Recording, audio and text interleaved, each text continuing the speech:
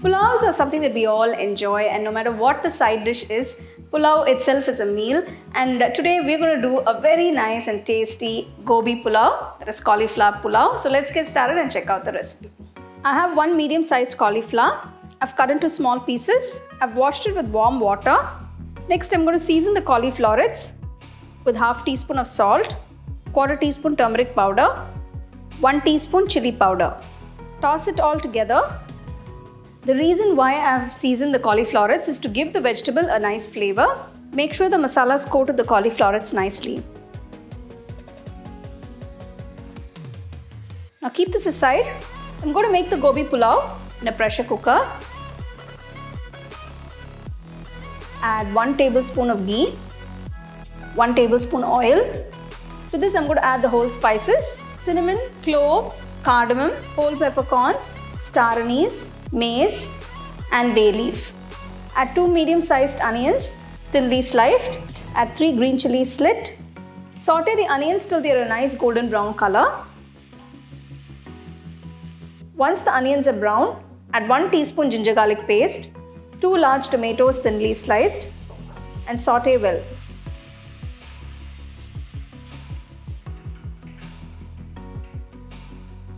The tomatoes have become a little mushy. To this add half teaspoon salt.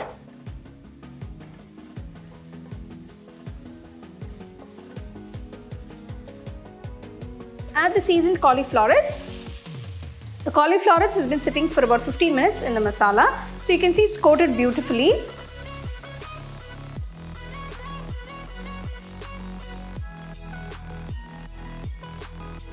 Next, I'm going to add some chopped coriander leaves.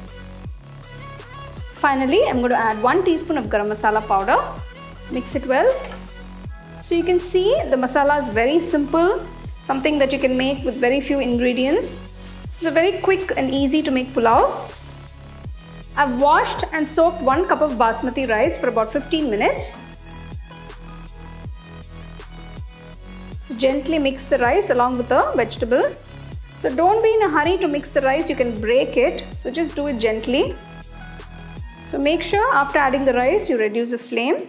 Now for 1 cup of rice, I'm going to add 2 cups of water.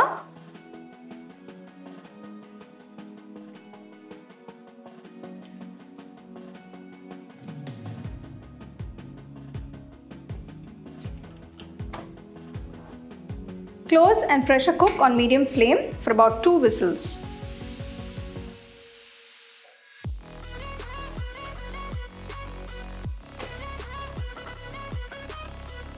The Gobi Pulao is done. It looks absolutely delicious. It's cooked perfectly. Serve it hot with some nice onion raita by the side.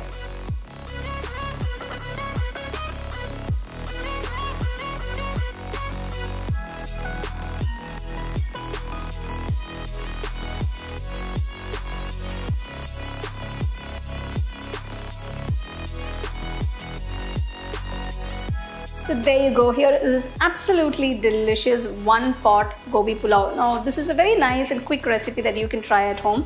And so next time you guys buy a cauliflower or have some gobi at home, do try this recipe and enjoy with some nice raita by the side, or eat it as is. You can get a copy of our first edition of the home cooking book on 21 Frames.